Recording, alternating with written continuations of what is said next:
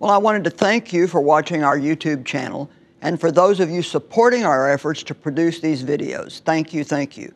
You are part of spreading the gospel around the world. If you're not a partner, prayerfully consider joining our efforts to help others the way you've been helped through the teachings. We can only imagine all the places God sends these videos once we post them online. But because it's filled with His Word, we know it's bringing light into dark places. Scan our QR code and give today. It's a decision that provides everlasting benefits to you and those waiting to see these messages. This program is made possible by the partners of Joyce Meyer Ministries. Love is not just a word. It's not a sermon. It's not something we theorize about. It's action. I'm Joyce Meyer. I've seen God's power transform my own life, and He will do it for you. I'm going to challenge you to pray every morning, God, would you put somebody in my path today that I can help? How many of you would be willing to do that? Okay, now you stuck your hand up there and God saw it. Amen? And you can't be picky and choosy. And remember, there's none of this no, Lord. That doesn't work. You can't be selective about what God asks you to do. I had another experience about 2 weeks ago. I was in a restaurant eating. And you know, everybody's short of workers today, which I don't get any of that, but they can't. Nobody's got any money, but nobody wants to work, so I can't quite figure that out.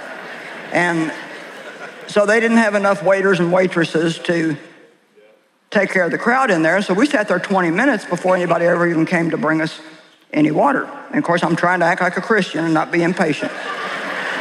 But I'm not the best waiter in the world. And so this girl finally comes over and she's real friendly. She said, I'm so sorry you've been sitting here such a long time. She said, we are so short on help. And she said, I'm working 65 hours a week. And you could tell she was just so tired that she could hardly stand it. Well, when we got ready to leave, we gave her a $100 tip. And, you know, just to be nice. And my husband just said, you know, you're doing a good job here. You're really going the extra mile, working hard. So we just wanted to bless you. So she starts crying. And she cries for 15 minutes. She's the bartender. She's crying behind the bar. She's crying at the tables. And so in the course of talking with her, she said, yeah, it's just been so tough. She said, I was totally out of work for a while when COVID first hit because the restaurant closed. And she said, I got behind on my electric, and she said, every month I'm afraid they're going to turn it off. And she was just saying how much it meant to her to get that tip. Well, we started home, and God wanted to interrupt me again. And I felt like He said, pay her electric bill. Well, I didn't know what it was, but I figured if they're ready to turn her electric off, it wasn't going to be cheap. And to be real honest, I asked my daughter if she would go back over there the next day and take care of this for me because I didn't really want to go over there and look silly again. And she said, no, I wouldn't be comfortable doing that. So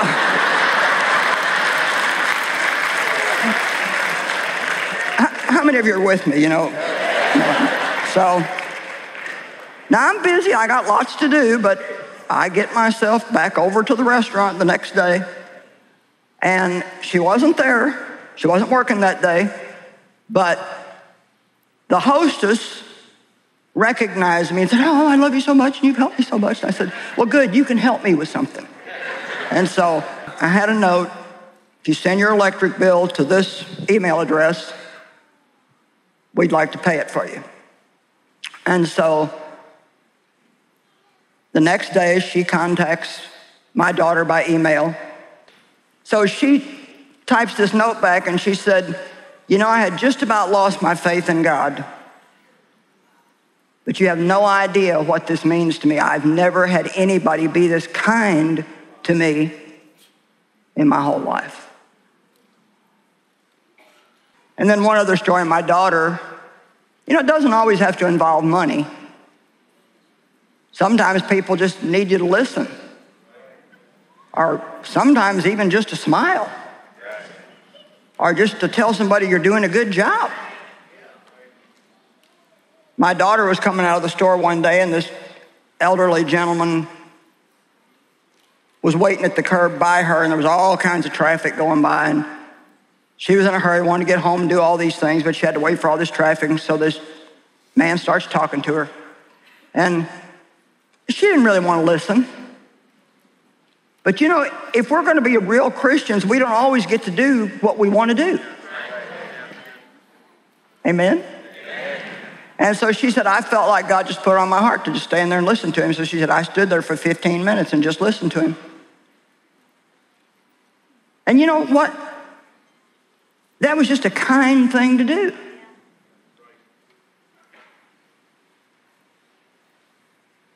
But you know what? We've always got something else we have in addition to our do not disturb sign is we've all got an excuse bag.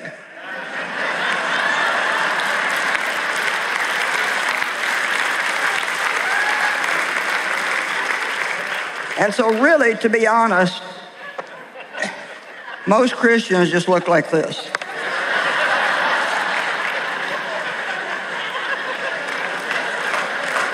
Oh, the cameras come out when I act silly.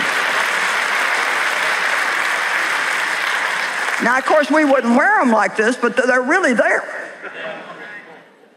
We always have an excuse when it's not going to be convenient. Love always finds a way, but indifference finds an excuse. A reporter interviewing people on the street approached a well-dressed, successful-looking man and asked, what are the two most pressing problems in America? And the man said, I don't know and I don't care. And the reporter said, sir, you are absolutely correct. Those are the two biggest problems. People don't know and they don't care.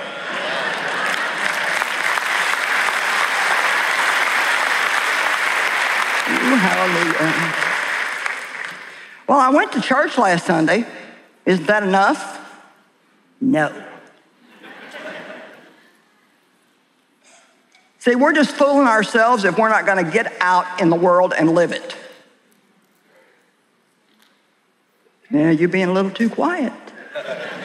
We're just fooling ourselves if we're not going to get out. And I know that's a little bit scary because you think, Joyce, I don't know if I can do that kind of stuff like you're talking about. Well, it's not that, God has me do something like that every day, but I get interrupted a lot by God.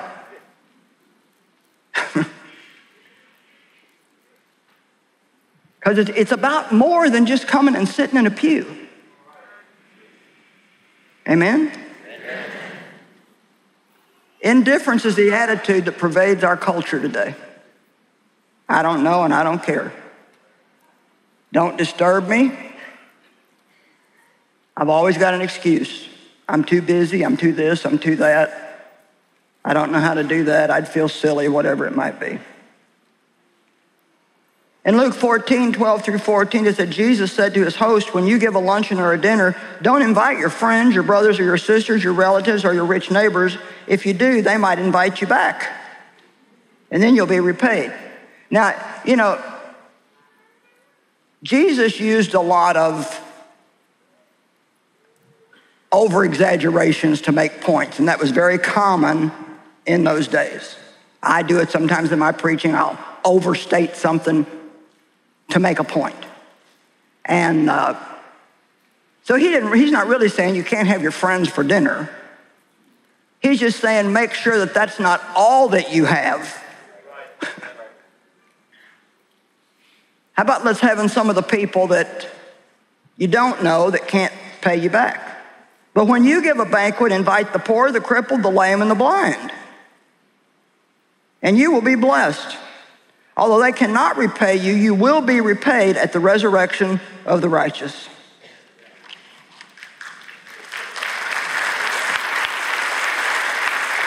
Luke 14:16-20. Jesus replied, a certain man was preparing a great banquet and he invited many guests. And at the time of the banquet, he sent his servant to tell those who had been invited, come because everything's now ready. But they all alike began to make excuses. And I think maybe Jesus might be saying today, okay, everything is all ready. Come now and get out in the world and start doing what you say you believe. But they all alike began to make excuses. The first one said, well, I just bought a field and I have to go see to it. Please excuse me. Another said, I've just bought 5 yoke of oxen and I'm on my way to try them out. Would you please excuse me? And still another said, well, I just got married, so I can't come. Please excuse me. In Matthew 8:19-22, it says, then a teacher of the law came to him, teacher, I will follow you wherever you go. And Jesus replied, foxes have dens and birds have nests, but the Son of Man has no place to even lay his head. In other words, if you're going to follow me, it's not always going to be comfortable. Another disciple said to him, Lord, I'd like to go, but first let me go and bury my father. Listen to what Jesus said. But Jesus said, follow me and let the dead bury the dead. So what's Jesus saying? Leave the dead stuff alone and follow me. How many hours a day do you spend on social media listening to all the gossip and the stupidity that people spurt out about stuff they don't even know anything about? You would not believe the stuff that I can find out about me if I get on there. I mean, 3 years ago, I was dead. We had people calling the office crying, oh my God.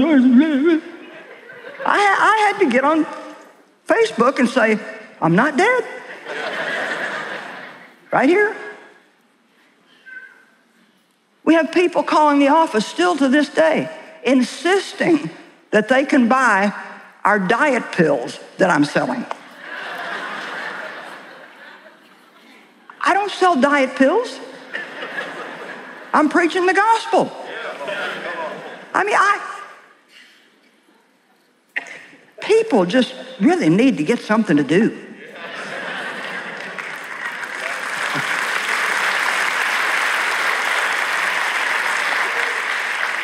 But you know, that's just wasted time. Just to go through all that stuff. And everybody telling you every move they're making all day long. I mean, who cares? I guess somebody does. They keep reading it. And if you're somebody who does that, I'm sorry if I'm offending you, but there's so many more things to do than to spend hours a day reading all this stuff.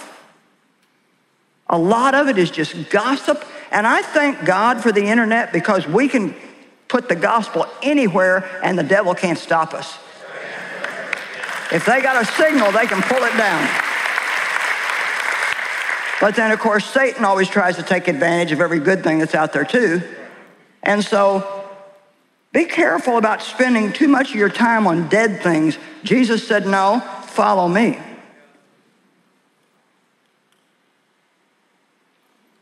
Well, let's go back for a minute. We have to go back for a minute to the Good Samaritan. Who should we help? Who should we be concerned about? Jesus said, your neighbor. Well, who is our neighbor? In reply, Jesus said a man was going down from Jerusalem to Jericho when he was attacked by robbers. They stripped him of his clothes, beat him, and went away, leaving him half dead. A priest happened to be going down the same road, and when he saw the man, he passed by on the other side. So to a Levite, when he came to the place and saw him, passed by on the other side. But a Samaritan, as he traveled where the man was, when he saw him, he took pity on him. Now, the Samaritan did some things that I want you to notice. First of all, he noticed. was interesting when we were in the back room before we came out. I used the last Kleenex in my little package, and Todd noticed that, and he brought me a new package. Little thing, but I love people that notice. So he noticed. He stopped. He sacrificed. Because he took this man, put him on his own horse, took him to an inn. He apparently was going somewhere that he had to get to. And he said to the owner of the inn, you take care of him, get him healthy again, and whatever it costs, I will pay you when I come back. He didn't even put any limits on what he would do for this guy that he didn't even know. I love that. A man named C.T. Studd said, some wish to live within the sound of a chapel bell. I want to run a rescue mission within a yard of hell.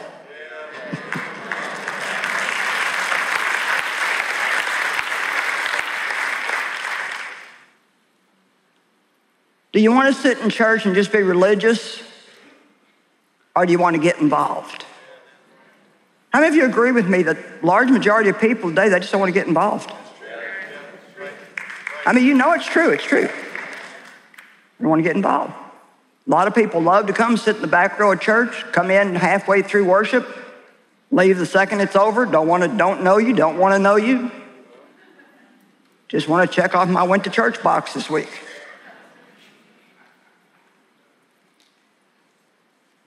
You'll recover by the next time I come. He noticed, he stopped, and he sacrificed without limits. I love that. Be mindful to be a blessing, especially to those of the household of faith, Galatians 6 says. That scripture has been life-changing for me because what it says, be mindful, he's saying, on purpose have your mind full of ways that you can be a blessing. So see, if you'll pray every morning like you said you would, God, show me somebody I can help today. Show me something I have that I can give away. Put somebody in front of me that has a need. He'll do it. And it may not be every single day of your life. And some days it may just be a little thing. It may just be that you'll notice something and pray for the person. Love is not just a word. It's not a sermon. It's not something we theorize about. It's action.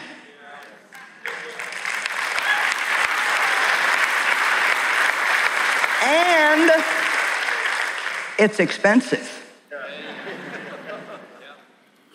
Love always costs us something, some money, some time, some effort.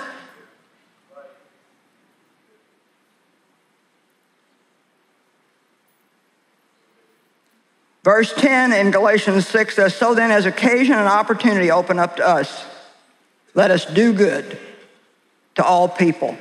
Can everybody say, I'm not going to miss another opportunity? I wish some of you guys would smile more. Say it like you mean it. I'm not going to miss another opportunity. I think this part of Florida is going to have a better day tomorrow.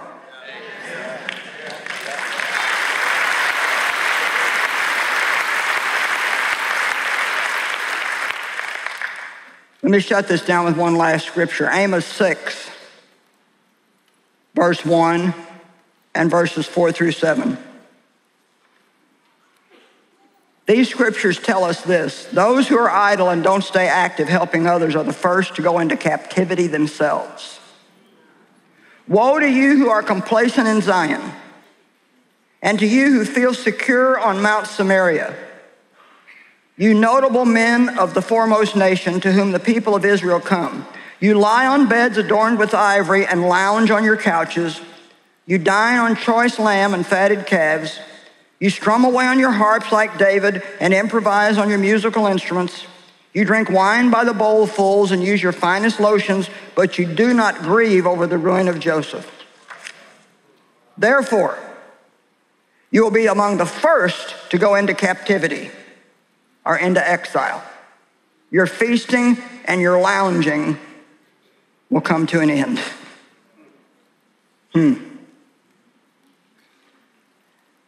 I got too much other stuff and I don't have time for it, but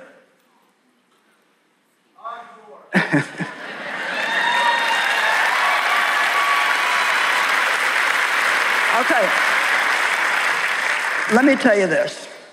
If you want to be dangerous to the devil, this is the way to do it. If you want to change the world or be part of helping to change the world, this is the way to do it. One scripture in the Bible makes the point. What are we going to do about everything that's going on in the world today? Romans 12:21. We overcome evil with good.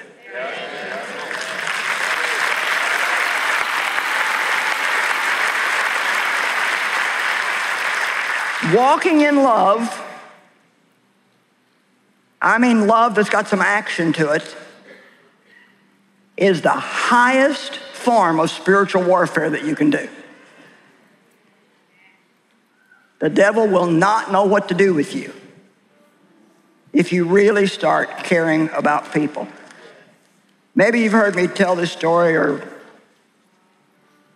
seen it on TV, but I just want to close with this little story.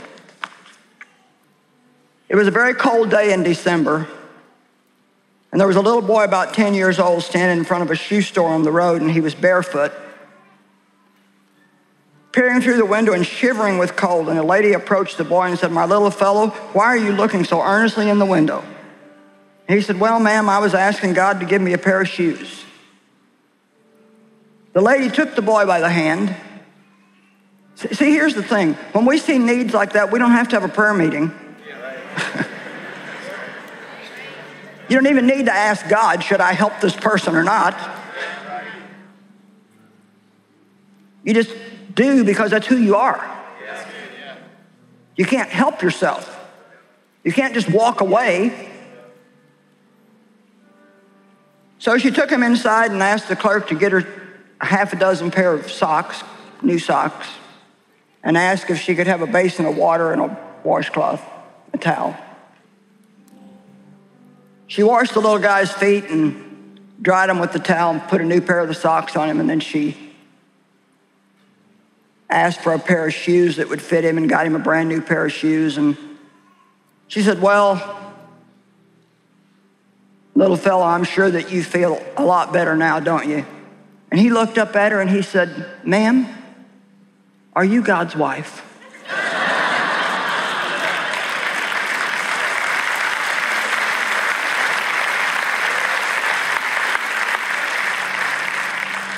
All right, I'm going to pray for you. If you meant what you said earlier.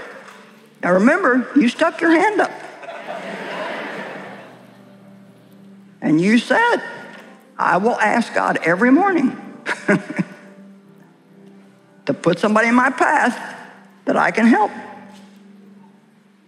Father, I pray for everybody here tonight that there was a change of heart, that some eyes were opened. And I think maybe a lack of people doing this is even what's opening the door for some of the problems they have. Help us, Lord, to realize that we can no longer just walk away from hurting people and do nothing. We can pray, we can help, we can hug, we can smile, we can encourage. Maybe we pay a bill.